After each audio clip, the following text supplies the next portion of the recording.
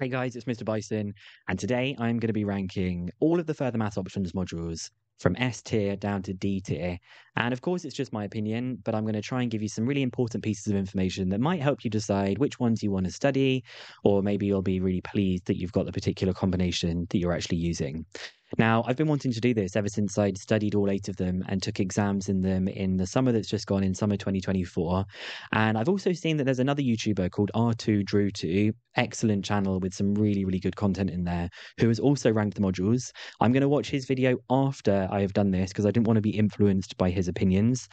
And you'll also see here, I've done a bit of a ranking of my hairstyles as well, because I've definitely had some questionable hairstyles. If you want to skip through this and go straight to the modules, just skip in another 30 seconds from here and you'll probably be at that right point. S tier has got to be the mullet. I loved it when I had that curly bit at the back, but I haven't had that for a while. I got rid of the mullet after it became very, very trendy. I thought maybe it's time to get something different. A tier, I've had loads of different colors. I think this is probably my favorite color. It's like pinky peach, nice and short. Plus, I look really young there. So that's my A tier. B tier is bang in the middle. I've gone with my skin fade. You just can't go wrong with a skin fade. And that's just me on results day, that video, that little clip there. And then we go down to the bit where if you get a module down here, we're not going to be so happy. But in C tier is my horrible Ronald McDonald red haircut that just, it doesn't look good. It makes my skin look really pale. I look awful. It's so bad. And then the last one, which is the D tier, the worst one. You're probably thinking, why has he put that one as the worst one? This is from my Everything to Memorize for Pure Maths. It was a video that I released like just when I had like maybe 100 subscribers. And it's now been viewed by over 250,000 people. And I have the worst fringe you could ever have imagined because I had a spot bang in the middle of my head. And every time I look at this video, which is one of my most popular videos, I'm like, why did I do that to my fringe to cover the spot? Anyway, it's good though. It's good it's been viewed by so many people.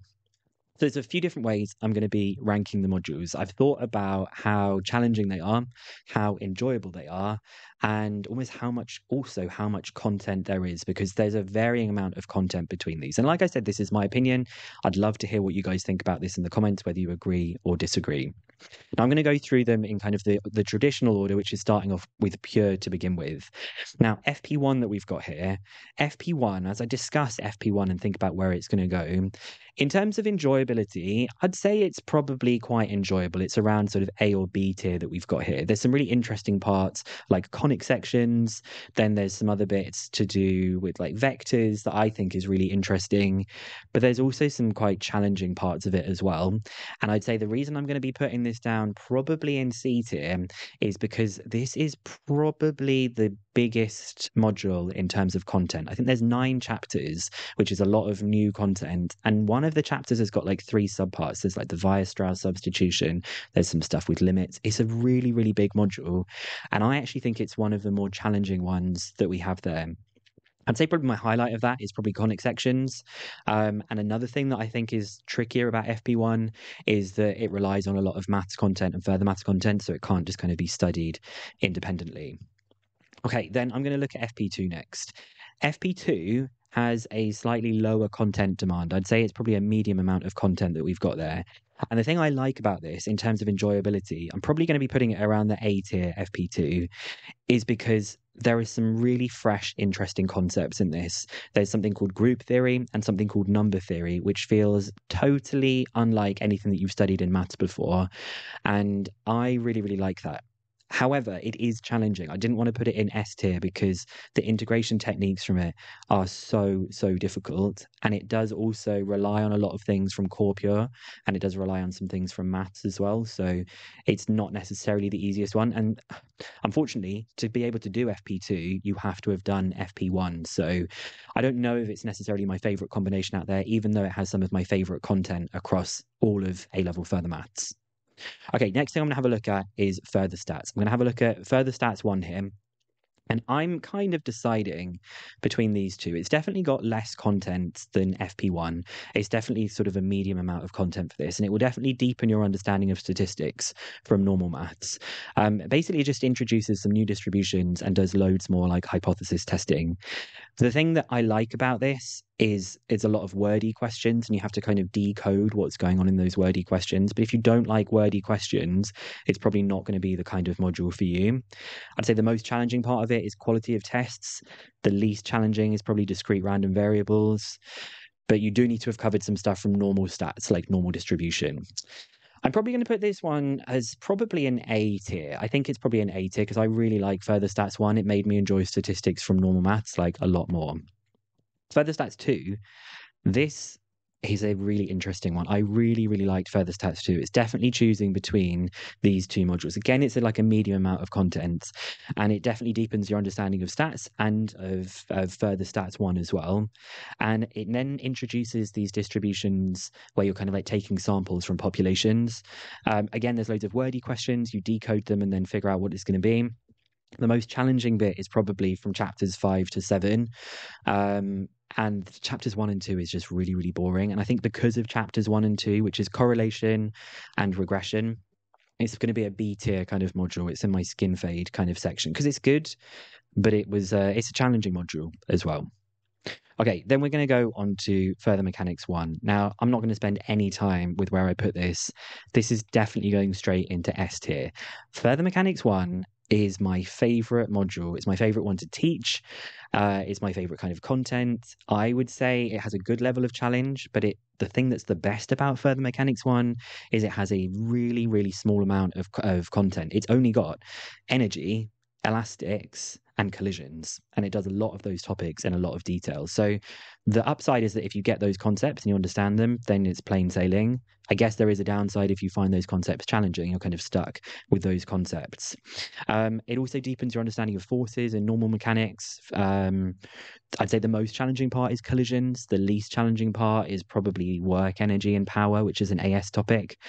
But I just love this module. I find that when like the concepts click, you're just in a really, really solid position and you can just enjoy like getting a lot better at a particular area, that mechanics section. And then Further Mechanics 2, I'm also going to be putting this really high. I think Further Mechanics 2, I'm choosing between S and A. I think it's more challenging than Further Mechanics 1, which means I'm probably going to drop it down into the A tier that we've got here. In terms of the amount of content, this is also one that has a much smaller amount of content. There are only 3 concepts, really. There's circular motion, centers of mass, and then dynamics kinematics, which is basically just a lot of calculus. So you do sort of return to the same topics again and again and again, which really does make you become a lot better at those. The most challenging part is probably the end section of circular motion, where you're doing like vertical circular motion. The least challenging is probably the calculus stuff, because by that point, you've probably got quite good at calculus from Core Pure 1 and Core Pure 2. And then I would say you do have to be careful because some of the Further Mechanics 2 concepts rely on Further Mechanics 1, so you just got to be a bit careful about the order that you study this in. Okay, I'm now going to be having a look at Decision 1. Okay, well, it's for sure down here for me. Decision 1, I've just never connected very well with Decision 1. The thing with Decision 1 that is going to put it in the D tier for me, where I had my fringe covering up the spot on my forehead, is that there is a really large amount of conceptually like brand new content. And I'd say the reason it's going down low is all of the content appears quite sort of innocent and simple at first glance, but they're always asking about the concepts and the topics in really thought-provoking ways in the exams. It's a really modern area of maths, so it's got links to computer science and to algorithms, but there's some really like fiddly challenging areas, particularly to do with the simplex method. I know that's something that people find really challenging and it's very easy to make a mistake. But then there's some really boring, easy bits like the bubble sort, the quick sort, bin packing, stuff that, again, seems quite innocent on the surface, but I know they've often asked questions that have been quite challenging on it. A good thing about it that means maybe I should put it up to maybe a C is that it doesn't rely on any content from further maths or normal maths, so you can just get started on it immediately and you don't have to worry about that. But it's very detailed. If you make a little mistake in one of these algorithms, it can have big, big impacts on the rest of the question. I think it's the one this year had the lowest grade boundary for an A star, or if it wasn't the lowest, it was right down there. Whereas FP1 had an incredibly high boundary for an A star in 2024. It was 72 out of 75, way, way, way lower for D1. And then the last module that we've got is D2. Now, you might be thinking I would probably put D2 down low somewhere as well. I'm actually thinking about whether D2 is either between A or B. It's probably between A or B. I'm probably going to put it in B. And the reason I'm going to put it in B is because it's got a smaller amount of content compared to D1. I'd say it's probably like a medium amount of content that we've got there. And the algorithms in D2 are just way more interesting. They're kind of more fun. There's things like transportation problems and allocation problems. They've all got this kind of theme of like making decision making more efficient, which I just found really interesting, having that kind of connection. Plus, there's game theory. And I think game theory is an area that a lot of you would find really intriguing and like something you wanted to know a bit more about. What's hard about it, why I didn't want to put it up in A, is there's a lot of like linear programming just kind of like scattered throughout it. And that can be quite tricky. There's also this thing called dynamic programming, which I hated at first, but then I've kind of really fallen in love with. But again, you can make like a mistake early on and it kind of like goes all the way sort of through the question, can kind of make you lose quite a lot of marks. So it's got some of those things sort of in common with D1 that we've got there.